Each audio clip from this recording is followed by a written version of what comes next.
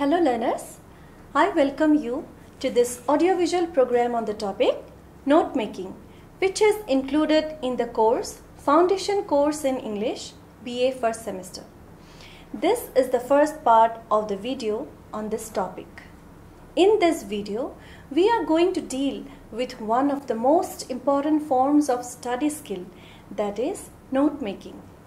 You must have come across précis writing, substance writing or summarizing. All these are forms of information transfer skill. Similarly, note making requires us to transfer the information to another form. Before moving into details, let us quickly look into the objectives of this video. The main objectives of this video are to give you an idea on note making, to lay down the difference between note making and note taking, to acquaint you with the reading processes of skimming and scanning. What is note making? Note making means listing out in brief the most important facts and ideas and arguments contained in a piece of written text.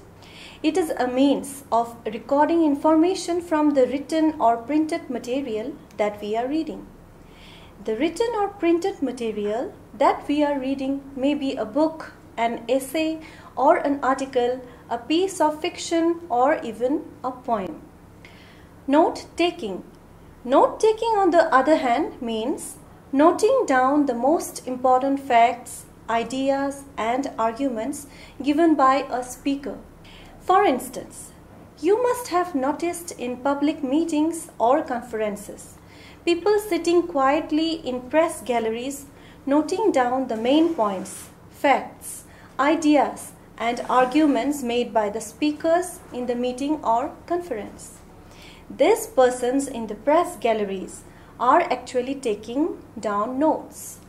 They will use these notes to write their reports on the meeting for the paper or agency that they represent. Few points to remember.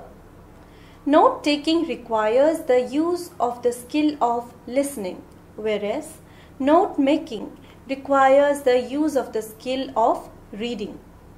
Note-taking means taking down notes that we listen, while note-making means taking down notes that we read. Now that you are aware of the differences between note-making and note-taking, let us look at some of the strategies that are important to remember while making notes on a piece of text that we have read. Since note-making requires one's reading skills, we must emphasize on certain forms of reading activities like skimming or scanning. Let us first briefly deal with the form of reading known as skimming.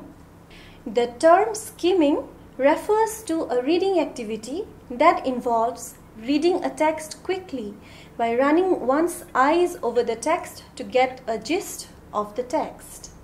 So, what will be your immediate task when you read a paragraph or when you skim through a paragraph? You are certain to find difficult words and sentences in the passage. Your task will be to identify the topic sentences of the text. Every paragraph has a topic sentence which usually contains one central idea and enough particulars to put the idea across. By skimming, we get the following information. What does the passage deal with? How does the writer develop the theme? You might be wondering why this activity has been given the first priority. Until recently, materials have concentrated on the units smaller than the sentence. It was assumed that a text was a succession of separate sentences, thematically related, and that it would be necessary to proceed from words to phrases, from phrases to clauses, from clauses to sentences, from sentences to paragraphs to understand a paragraph. But if reading is to be efficient, the structure of longer units, such as the paragraph on the whole text, must be understood. Efficient reading involves starting with global understanding and moving towards detailed understanding rather than working the other way around.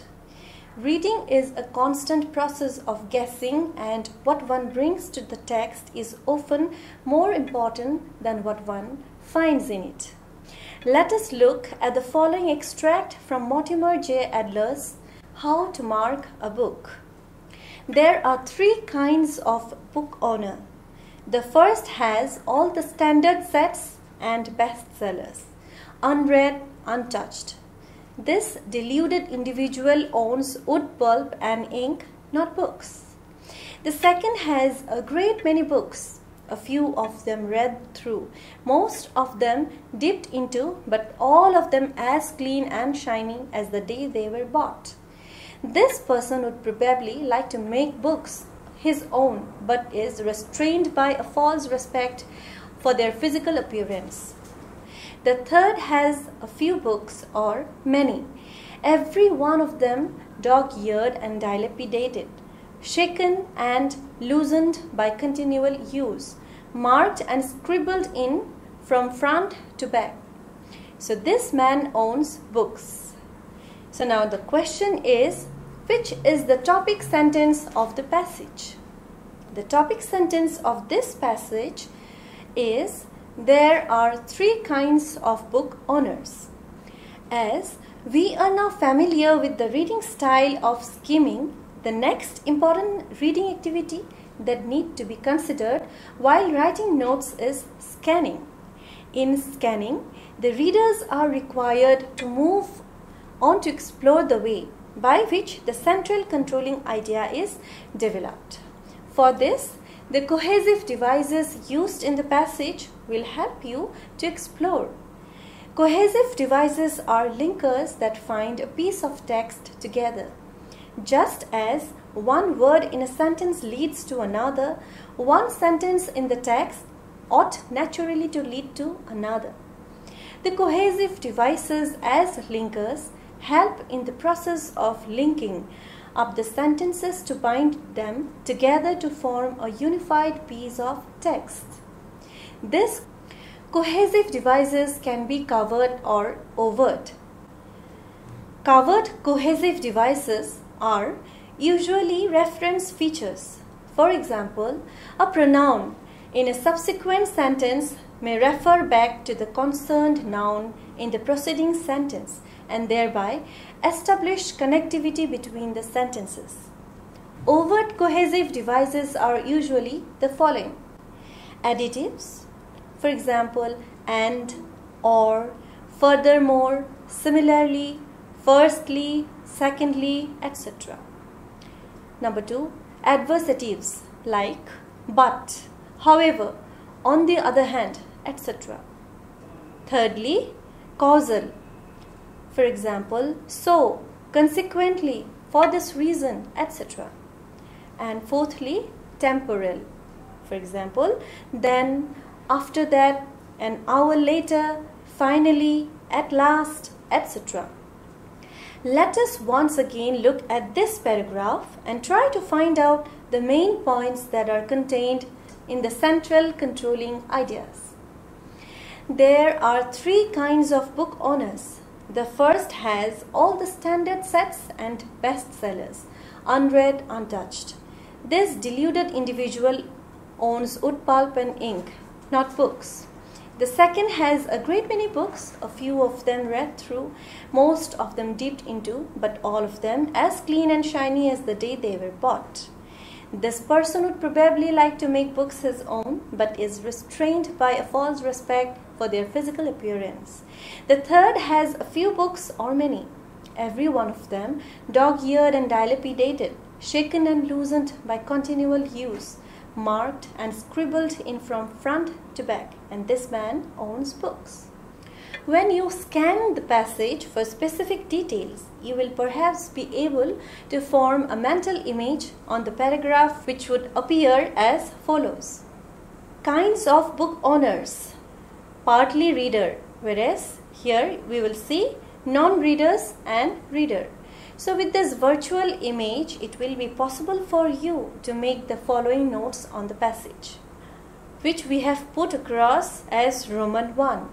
3 kinds of book owners. Then we will use numbers 1, 2, 3, etc.